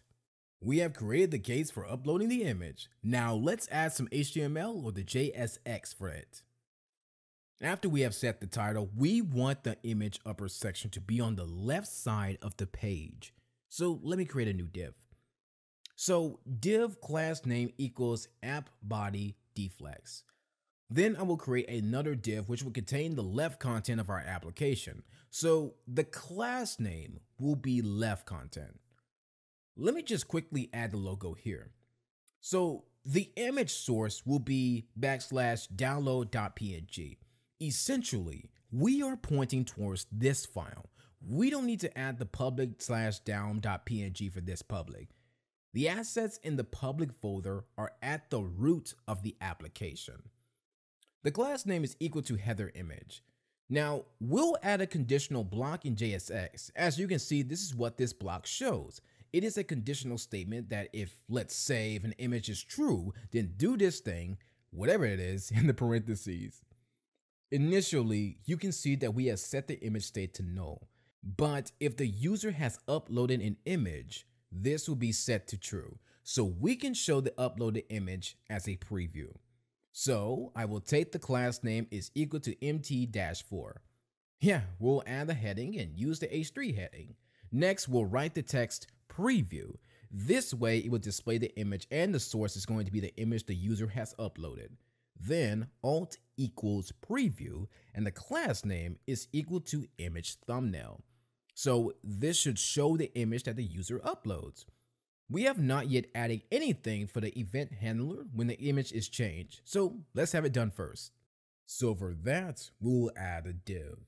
So this will be an mt-4 container. Then we will add an input tag so that the user can upload a file. And I will accept images and just put the class name for this tag. Class name equals form control file. And on change will be the handle image change function. As you can see, you can now upload an image. Let's see if, let's say I upload this image, we can see this image being displayed right here. We have to add the functionality to call the backend. So we have to run first the backend. Here's our backend. I would have the command python app.py. The backend will start and just let this and we'll be running all this code. What we have to do is to add the functionality to process the image which has been uploaded by the user. Before writing the case for processing the image, we first need to convert the image that has been uploaded by the user into the readable format which can be sent to the backend. So that will provide a function data URL to blob equals data URL. The command will be a constant array is equal to data URL.split, where we essentially contain the data of split. So we will be splitting it to fetch the MIME match, which is at the 0 index in this array, and match the following characters. Then, if not MIME match, we will throw an error that is an invalid MIME type. This essentially means that the image was not very successful in reading the image. So if that is successful, the MIME and bootstrap usually, the functioning atop to create the length of this B string. Now we finally create the blob and return it. So let's put return new blob U8 array, then type mime. Now we have it in the code to convert the data URL. You want to blob. Now that we have written the function to convert the data URL to blob, we can write the handler for when the user presses the process button. Here we define a function, so let's put handle process image. What this function will do is set the loading to true. We have to find the set loading state, and we will set it to true so that we give some sort of feedback to the user that we are processing the image that they have uploaded in the backend. After retrieving the data from the response, we will read the image URL and the label from the response. So let's put response.image URL is equal to data : image /JPEG base64 and base64 data image. This is how we read the image URL, and we set the process image state that we have defined to this image URL. Then we set the detected label using data.label, and we set loading to false because now we have received the response from the backend. And let's set the message. Now we can add the functionality to catch any error. Let's say if the response to JSON was not okay, we will throw an error. So console.error, then insert set loading parentheses false. Alright, now that we have written the handling of the case where the user has uploaded an image and pressed the process button, hence requesting the object detection model to run, we can also add one more thing. Let's say the bot has sent a dummy sort of message. Let's say, how can we assist you? So now we are just entering a conversation from the chatbot. Now we can write the HTML elements to display the process button and to show the inferred image. Okay, we are just viewing the image uploaded by the user. Here we can add a button. The button will have the class name, and the class name will be equal to button primary mt3. Then on click is equal to handle process image function. The text inside the button will be close, right? Now we can show the conditional JSX for loading. When the image is being processed by the backend, we will do this and show a spinner. We can also add the div for the spinner. So div class name is mt4. We add another div so that the class name will be spinner porter text primary and the role is equal to status. Now go ahead and change the same courses to double forms, okay? We'll do the rest of the changes later. Right now add a span class name equals SR only, okay? And it will be loading. Then we're going to add some text saying image is being processed, okay? Now we have the loading part. We will now show the processed image again. We'll use the similar JSX box. We'll have the condition that if we have received the processed image, then we'll display the following. So we will create a div. You show the processed image, class name equals mt4, and let's add a heading h3. And it will say processed image. The image source is going to be the processed image. The image source is going to be equal to the processed image state we have stored. And the alt text is going to be processed and the class name is image thumbnail. We will also show the detected labels under the same div. I can add a nested block of this conditional JSX code. So the detected label. We will add another div, okay? So for this, the class name is going to be mt2 and we will bold the class name. Then we added labels, the detected labels. This will show the processed image and the detected label under the image. Now let's see how the front page looks like now. Let's rerun this. Let's choose the file so we can see the process. Let's have this image. I just clicked the process button. It is now being processed. As you can see, we have received the inferenced image and the detected diseases right here. All right, now we can start working on the chatbot UI on the right side of the web page. Let's do it. The image processing part of our application is complete on the front end. Now we can move on to the chatbot part. Now we kind of need a handler to handle the case when the user sends a message. So let's continue. Let's get a handle send message. Let's put handle send message. If the user input .trim is equal to an empty string, that is when the user hasn't actually typed out anything and you just press the enter button or click on the send button. We are going to set the warning to press enter a message to let the user know that they haven't entered any message. We will set a timeout for this warning to remove it. The second warning will be set to an empty string. So the warning state will be set to an empty string after 2000 milliseconds or 2 seconds. Then we will simply return. If the user has actually entered something, we will have to set chat loading to true. Now, the payload that will be sent to the backend will be this. The message will be user input and the chat history. As you can see here, we have used the set messages to set the state of the message right here. Now, we send the history, which is messages object, as well to the backend. Next, we'll make an API call to the URL on which we are calling the backend. So, /chat as the URL where we have deployed our chatbot. The method is post, and the header of this API call is going to be the content type application JSON. The body of this API call is going to be json.stringify parentheses payload. Now, we have defined the API call that will be made to the backend. Now, let's have the response. We will get the JSON object from the response. Then inside the data that we have retrieved from the JSON object, we will use the text messages functions to set the messages state to basically upgrade the messages and to set the chat loading and to give any sort of errors. We'll set the messages, and we are going to be setting messages. First of all, the sender is user, and they have entered the text, which is user input. Then the sender is bot, and the text is data.response. After this successful API call, we can set the user input to empty now. Set the user input into an empty string and set warning into an empty string. We also need to find a handle send message. We will also add a function handle key press. So in case the user presses the enter button instead of clicking the send button on the screen, let's add the area over there. So handle key presses. If one key is equal to enter, call the handle send message button as the handle send message function. Now we will add the UI for the chatbot implementation. So for that, we will do it in a write content div. So let's create a new div for the write content. The class name is write content, and now we created it for the chatbot. So my class name is chatbox. For each message in the messages, you write a function. So for that, we will use the SD sure. Here's the script with the times and number placements removed and the sentences structured together. Now go ahead and change the same courses to double forms, okay?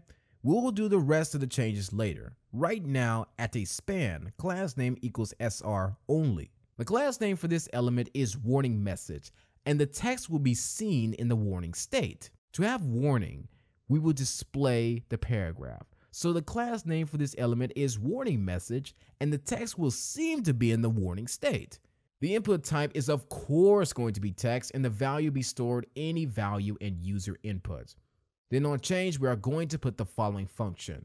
The set user input e.target.value, and on key press, call the handle key press function. The placeholder text is going to have a message, and we are going to put disabled if the image is not processed as chat loading. So if we are processing the image or if we are loading the chat, we want to disable the text input functionality. Now we can also add a button like send button.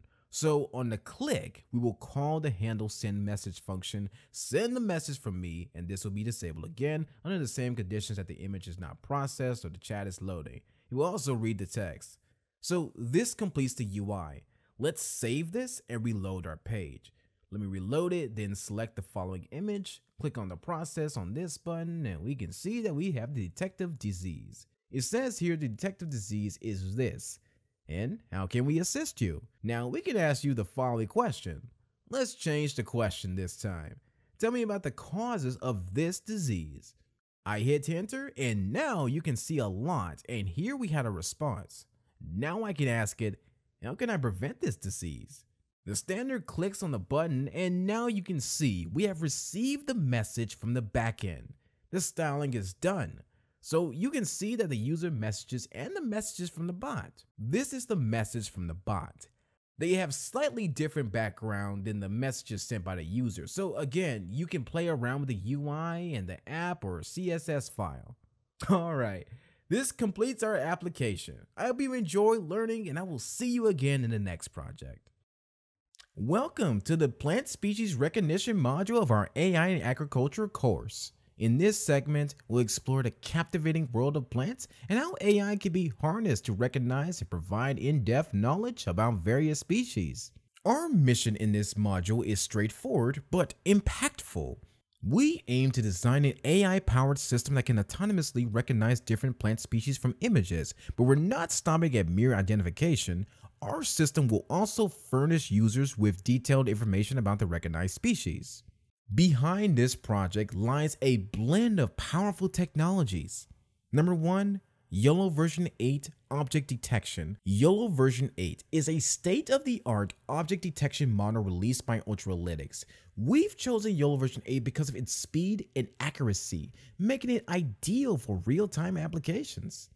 Number 2, embed chains and OpenAI's GPT models. For the first time, we'll get hands-on experience working with the new LLM tool called embed chain. Embed chain is built on top of LangChain, but it is much easier to use and often provides better results when using vector databases with LLMs. Number 3, React.js. This JavaScript library is pivotal in creating an interactive and fluid user interface. Number 4, Flask APIs. A bridge that ensures seamless communication between our user interface and the underlying logic. Let's break down the process. Number 1, we start by training YOLO version 8 model on a comprehensive plant species dataset.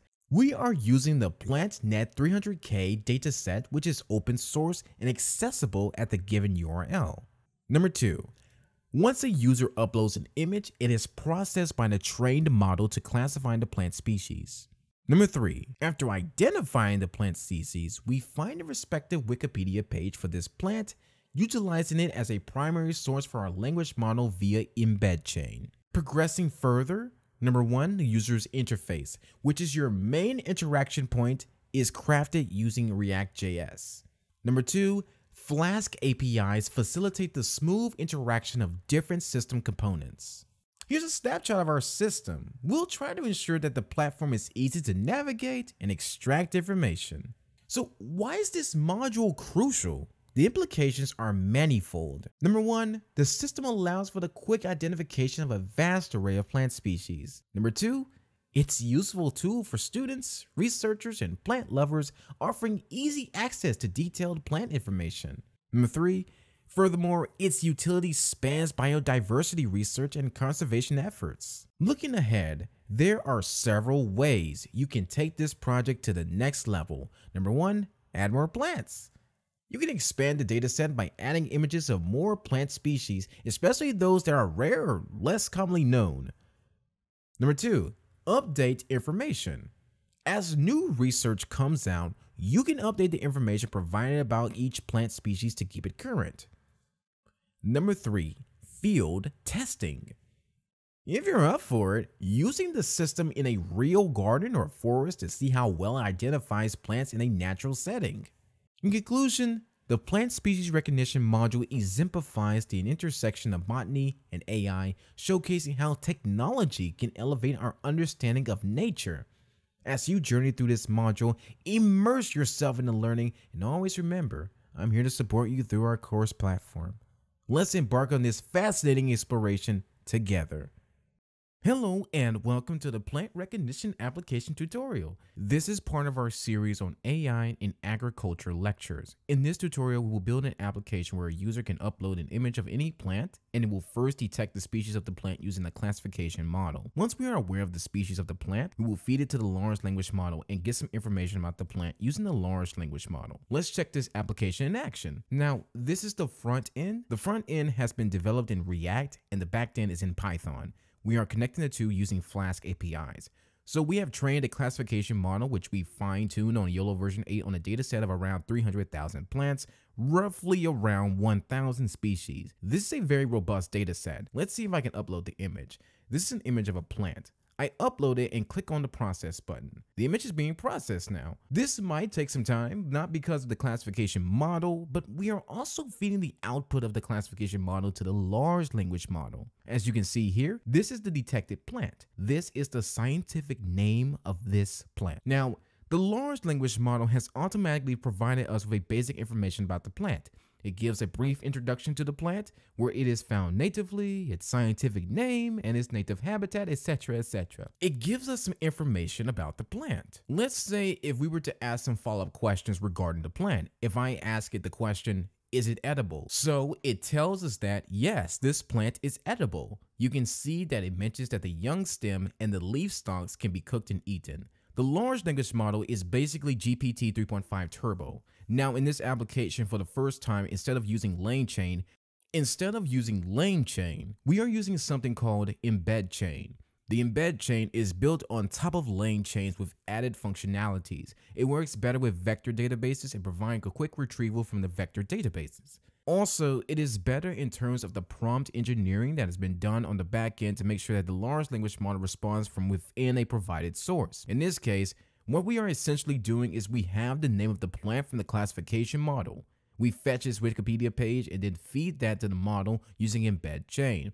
Then we basically interact with the GPT 3.5 model through the embed chain API. So this is going to be a bit interesting because you are going to learn about embed chain. Let me show you the embed chain GitHub repo. This is the GitHub repository. Here you can see that they have introduced a very basic code for this library. Here it's much easier to use as compared to LangChain. We can simply initialize a bot using the app class that they have defined. You can also simply add a source that you want to use for this chatbot. Let's say a Wikipedia page or video or document. You can add anything you want. It goes with almost all input data types, and you can simply use this add function as the source of your information. You do not need to create any embeddings yourself and even vector database. Also, there is no need to write the code for fetching the important information from the vector database. Embed chain handles all that for you. After doing this, you can simply run the command on bot.query and you can pass the query and it will give you the result. This is what we are going to use in this application.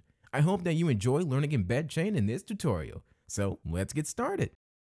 You can access this data set from the GitHub repository. Simply search PlantNet 300K on Google and open the first repository. You can download the data set from here. Here you have the data set, and this is around 32 gigabytes in size. You can download this data set. Once you have downloaded it, let me check. So this is the data set right here, and there is the folder. Here we have a JSON file which basically contains the mapping from the IDs inside the data set to the corresponding names of the plant. If I open the images right here, I have 3 folders with the names test, train, and val. So if let's say I open the train folder, you can see folders with different label IDs. So this first label ID corresponds to the images of this plant right here. You can also see all the images of the plant and so forth. The dataset is already in the right format for training the YOLO version 8 classification model. In the YOLO version 8 classification model, you need 3 different folders named test, train, and val. And each folder should have separate folders corresponding to every class inside the dataset. This subfolder will contain all the images for that class. Now let's move on to training the model. Of course, you need to first install Ultralytics. It is recommended that you create a conda environment first, and then you can install Ultralytics using the command pip install Ultralytics. Once you are done, you can import YOLO from Ultralytics and the model will be YOLO version 8L classifier. So let's type YOLO version 8L cls.pt. You can train the model now using the command model.train. Here you can parse data equals the images folder. We can just copy the relative path of this folder and place it here. We can set some other parameters like how many epochs. So let's say we train it for 100 epochs and we can add some patience. If the model is not improving its performance for a certain number of epochs, let's say we added 10, we can also set the batch size. I'm using 128. Now I can simply run the command python YOLO version 8 underscore classifier.py. So this will start training the model and save the results in the runs folder. Once you have done training, you will simply go to the runs folder. In a train folder, you will find a weights folder where you can find the best weights in your training process. You can just save these weights and copy into your backend where we will be using this in performing the inference. Now that we have trained our classification model, we can move on to building the backend of our application. First, go into a folder where you want to store your code files and make it a folder for backend. Next, make an assets folder and place your weights right here, along with the JSON file containing the IDs and corresponding labels in the dataset, and maybe a sample image. So place these things in the assets folder and make an app.py file where you will write all the codes for your backend. Now, before writing the actual codes, it's important to install all the dependencies that we are going to use in the application. First of all, it is recommended that you create either a coded environment or maybe a virtual environment. Please also make sure that you are using Python version that is greater than or equal to 3.9 in your environment. To start the process, we will need Ultralytics because we need to run the inference using the classification model. Once this is done, we will install the other modules. Also, in order to install embed chain, we will use the command pip install upgrade embed chain. Now, we will install the Flask modules that we will use to create the Flask API. So we will need Flask and Flask cores, cross-origin resource sharing. We are done here. We also need Wikipedia and Google Search Python, which will be used to create the source from where we want our large language model to fetch information. So we will install Wikipedia and Google Search Python. All right, now that we have everything installed, we can move on to building the code for the application. Let's test the inference model. We will first import YOLO from Ultralytics, then create an instance of the model. The model is in our assets folder named best.pt. Also, in order to read the label of the ID that we get, we will need to use the JSON file. We will define a function called inference where we parse the image to get results. After processing the results, we can get the label and print it. Now that we have created the inference function, we can continue with integrating the large language model LLM for chat. In order to integrate the LLM, we need to import the embed chain and create an instance of the app class. Next, we can define a chat function that will use our classification model to get a label for an image,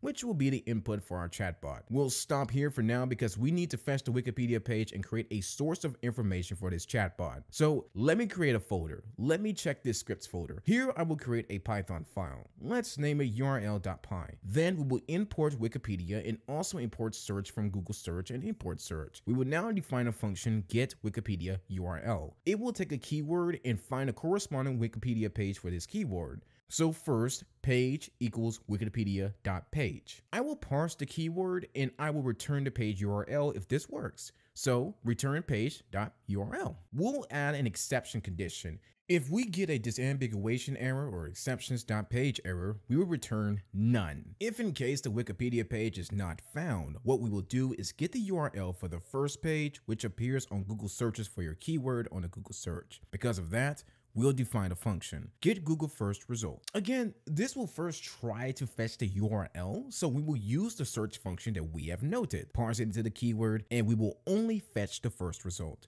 So the number of results is going to be 1. You will simply look at the result, and if it is successful, otherwise, if we stop the iteration and can't find anything, then we will simply make a function which will basically incorporate both of them. So let's go get a relevant URL. Again, if you also take the keyword and also this function keyword argument, then we'll try to get the wiki URL, and this will use the get Wikipedia URL function. We will parse it, the keyword. If we get a wiki URL, we will return the wiki URL. Now let's try this function. I have a keyword, let's say programming, maybe artificial intelligence. So let's put the text print get relevant URL keyword. Then let's run this file, Python scripts /url.py. As you can see here, we got the Wikipedia page for artificial intelligence. Now we know that the function is working. So what we will do is import this function from app.py file. So we will do this. Let's put the text from scripts.url import get relevant URL. Now what we will do is put URL as equal to get relevant URL and parse the label that we have obtained from the classification model. Once we have completed that, we will add this as the source of information for the chatbot. Basically, all the content of this URL will be added as a source for this large language model. In that chain, we will make sure that the large language model will only choose what works with the Wikipedia page or the Google search page that we are providing it, and it will only use that as a source of information. It will automatically handle the creation of the vector database and the searching of the relevant portion from that URL, and also the query based on that. So what I will do here is create a query so that it will contain a template for the query that we are going to parse to the URL, as it is the chatbot. Now we will have the template from the string. Let's put the text from string import template. Now we will add the template. So the template will be something like this. Botanist bot plant information service. The name is bracket name. Let's just move to the activity bracket $name. And we will ask you to please provide the following details about the plant. So we ask it, give a brief introduction to the plant. We will also parse it for its scientific name, and let's also ask about the native habitat and the ideal growing conditions. We'll also ask what the soil type is, what sort of sunlight exposure needs, and what its water requirement is, etc., etc. Also, we can add interesting facts about the plant and its historical uses, its unique characteristics, etc. Lastly, we can add any other useful information. All right, thank you. So this will be the template that we will be parsing to the chatbot. All right, now what we will do is press the info. So let's type info equals to botanistbot.chat. Then we will parse the first query template that we have defined, and we will only substitute method in the template and parse the name variable, which is labeled in our case. So let's be careful. Now, what I can do is call the chat function and see what it does. Let's call it the chat function from our application, Python app.py. Oh, and I forgot one thing. We didn't add our OpenAI API key, so let's do it for now.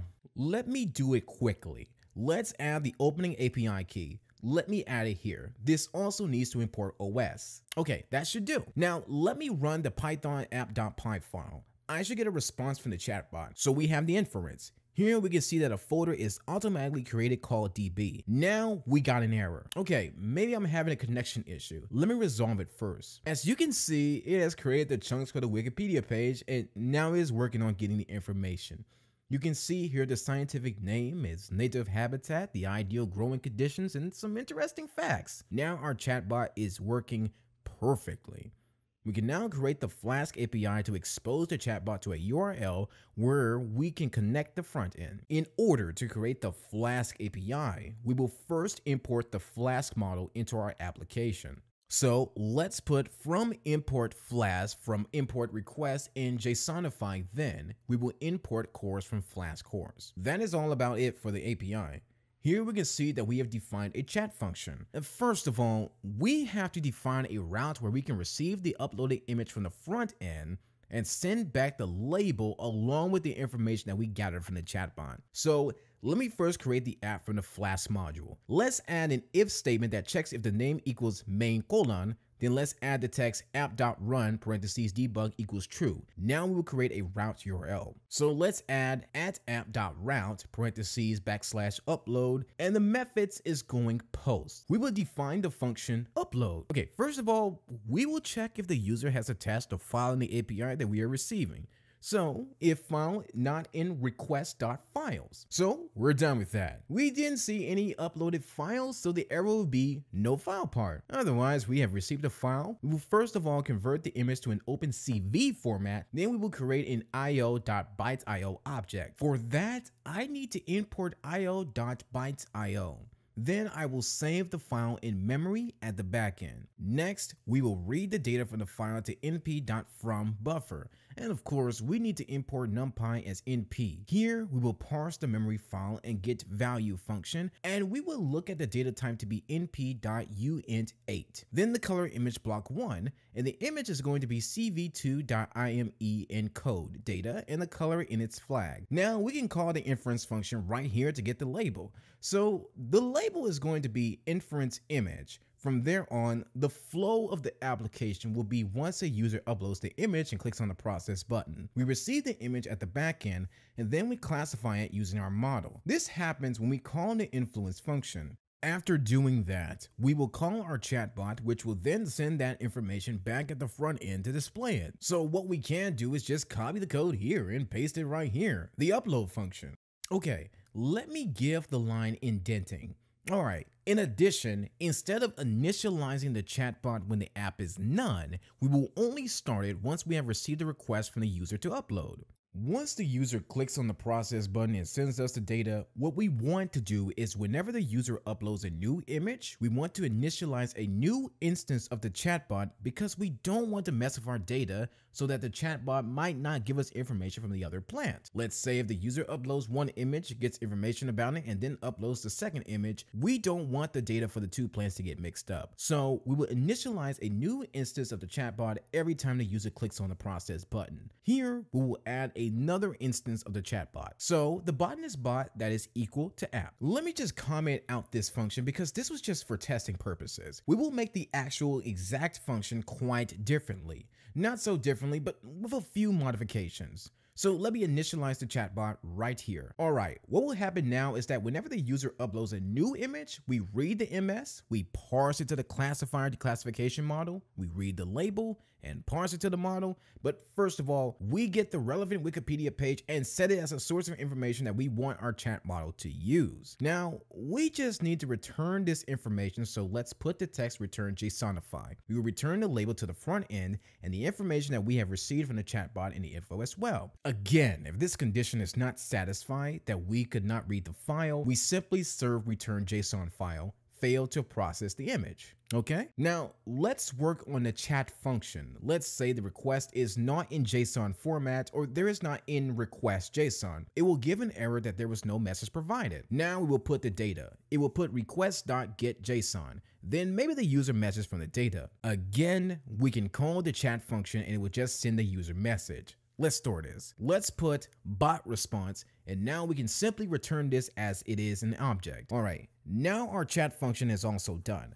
I could delete the previous one as I don't need it any longer. Let's also get rid of this. Of course, I have to parse this new image that we have read, so let's double check everything. We have imported everything. We first initialized the Flask app. We have to set the OpenAI API key environment variable. We are reading the model and we have initialized the botanist bot available. We have read the class dictionary and we have defined the inference function. Here, we have also defined the route/upload URL and we have defined the upload function corresponding to it. We're able to check whether the user has uploaded the file, and if the file is in the correct format, we then read the file and then convert it into an OpenCV format, and then we parse it to the function. We're able to get the label too and created a URL format. We made the botanist bot a global variable. We initialized the embed chain app and then we simply add the URL as a source for this chatbot. We defined the first query that we wanted to use and then we simply parsed this to the chatbot and got some information from it and then returned it. If the user sends another message, we will be dealing with it in the chat URL, and this is how we will be handling it. Now, our backend looks good to go. I can just save this and let me see everything up. Now, we'll be working on our front end, and once our front end is up and running, we can quickly test all this content and see if the backend is there as well. So that's no algorithm on the front end. In order to create the front end in React, just go over the folder where you want to write your front end code, then open the terminal in that folder and run the command npx and create React app. Let's name the app as branded. This will install all the modules required for this project. We might have to add some things on top of that. Now let's wait until the installation is complete. So we are done with all the installations. We can now go inside different folders and open the Visual Studio Code. Let's open a new terminal here and just run the command npm start. As you can see, this is the basic React application in which they have written the boiler code by default. Let's continue building our application. The key component of the code we'll be writing in this app is the app.js file. We'll write our CSS here, but don't you worry, I will provide you with the CSS file. We don't need to worry about it that much. Basically, we'll be working with the app.js file. I will also make a few changes in the HTML file in the public folder in the index.html. Now, we are just importing the Bootstraps library so that we can use it in the CSS for styling the app, but the core focus of this tutorial will be working on the app.js file, which is basically the main component of the front-end application. So let's start working on the app.js file. Just in case you are using the folder they have provided along with the front end, you just need to run the command npm install. You do not need to run the command npx create React app if you're not building it from scratch, and rather use the boiler code that will be provided by us. So you'll just have to run the command npm install and it will install all the dependencies. Now, this is the app.css file that I will be working with. Yeah, so let's continue with the app.js file. And for any React app, we will first import React and the use state hook from React. Then we will also have CSS that we are going to use in both ./apps.css and ./app.javascript. I'll be able to define the function now. this function will basically return JSX at the end. The JSX is basically the HTML code that is rendered at the front end of the application. Then here, let me just add some divs right here. So let's put class name equals container empty-5 and let's add a header for our application. If you use the styling for text center, the title of the application will be plant recognition. Then let's close the H1. In this app function, we will define some states that we are going to use so that we know that we have to store the image somewhere. So we will use the image state and the set image function to separate states. Initially, it will be set to null. That leads to loading to show whether we are processing the image or not. Then we use the set loading function to set the state, and initially it will be false. If we want to display any warning, we use set warning. It will be set to an empty string. If the chat is loading, i.e. we have sent the message to the backend and have it sent to the chatbot, we want to give some feedback to our user that we are processing the message that you sent. So we'll set it to false. Okay, one last thing. We will store the info and we will set the info function to set its state, and it will be an empty string.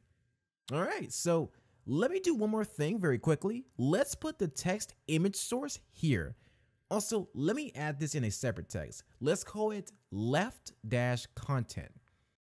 So in styling, we will adjust this content on the left side of the page. Next, maybe let's make this bold too. Before we actually run the app, we need to do one thing: export default app. Now let's put the command npm start. Here we can see the logo and the title of the app. Let's continue working on this app. First of all, we need to add a handler for the user when he uploads an image. Let's type handle image change. Then we will read the file using event.target.files (0). Once the user has uploaded the image, we will now set the messages to an empty list. So let's set the user for a new image. We want to create all the previous history. We will set the info in empty string and set the detected label to null, and we will start loading to false. Now we will call the div as data URL. So let's put read as data URL. This is basically the word read the file as data URL. And when this has ended loading, let's put onload end. We will set the image to reader.result. This will basically check the image for us. Now we can add the HTML for the text button for the upload image button. This is how we can do it. So we will use a conditional JSX lock. What this means is that if the image has been set to something other than null, or if the statement is true, then run the following thing. Here we will basically create our div to show the input button or preview the image. Let's say div class name equals mt-4, then set the image source as image and alternative text in case the file and parameters cannot be shortened due to some reasons. Okay, also we have to create another div on the upward button. Let me indent just like this and set the class name to mt-4. The best input type is equal to file, and except image, the class name is form control file on change. We will call the handle image change function that we have defined above. Let's see how the app looks like now. As you can see, we have a choose file button. We can upload the image, and let's see. If I upload the image, it gets shown right here. So the upload image functionality is working. Now we add the functionality to handle the process image button. Now I need to define first a function. Let's put data URL to blob.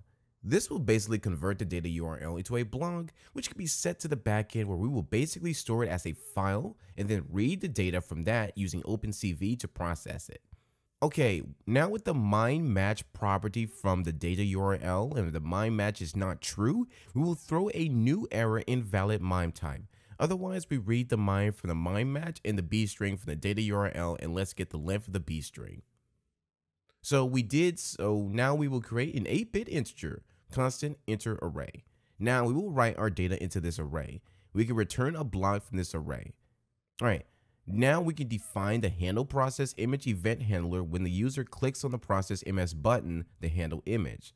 So first of all, we will set loading to true. Once the user presses the process button, it will show a loader by setting the set loading to true. We will create a blob from the data URL to blob function that we have written. We will pass it the image, and I will create a form data, and we will append the file, the blob, to the form data. Now we will make an API call to the backend. So that is at the 127.0.0.1:5000. I think it would be a good time to start on the backend so that we can connect the two. Now, what I can do is copy this URL and paste it right here at the route/upload URL. So this is where we will be sending the form data. Now let's define a method for the API call. That will be post, and this body of the API will be the form data. When we get a response, we're going to call the following function onto the response. So if the response is not okay, we throw a new error, which will say that the network response was not okay. Otherwise, return the response to JSON, and then once the response is validated on the response for JSON, we will do the following function. First of all, now the data will be containing two things, a label key and an info key, and the data corresponding to those keys. So we will set the info using data.info, and it will set the detected label using data.label. Now we will set loading to false, and we will set the messages. So the previous messages will be updated like this. The first message from the bot, the text of the message will be detected planned. And here we can substitute the data label, and the second message will be again from the bot, but this time we will add the info that we have received from the bot. All right, now we can basically handle the errors using the catch statement. Catch, if there is an error, let's put console.error, and we will display the image on the console. Then we'll simply set loading to false. Now let's see if everything is working. Yeah, of course. We will first have to add the JSX to render the HTML. After uploading, we want to create a button for the process image button. So class name will be button primary empty-3. And on click, we're going to call the handle process image function, and maybe we will add the following text on the button process. All right. Also, in order to show the loading, we will do this. Again, we will use a conditional blob, and let's create some of those. So this is the class name empty-4, then we will add a spinner. So when we are loading or processing the image, we want to show a loading screen. We are basically adding the data for that. Then let's add this text loading and a little paragraph saying image is being processed. Now we have received the selected label. Let's add a div to show class names, and this will be the empty2. And we would write some text in bold and the text. And then the name of the plant, which is the detected label state, right? Just let's see what this looks like. So if I upload this element, then click the process button. Okay, let's see if it's getting any errors on the console. Let's see if we have any in. Okay, so we have gotten an error in the backend here. Yes, here. This is not uint, this is uint8. Let me say this. Okay, so now this is learning again. Now we can reload this. Let's choose a file. Click the process button. So it's working, okay? So we are back. Let's see here. You're getting the error at this line. So one more thing that we need to be sure about is what to do in the backend is that we didn't see the CORS policy with this app. So it's like this. And let's stop this. Choose a file, click the process button. All right, let me look into this error. So one critical error that we were making in our backend is that we were calling the iMenCode function, but we have to decode it, not encode the data from the front end. After converting the encode to decode, we are able to fix this problem. Now, for each message in the messages, we will call the following function so that we take the message and the index of the message and then set the key to index and the class name to message. The class name will be message.sender.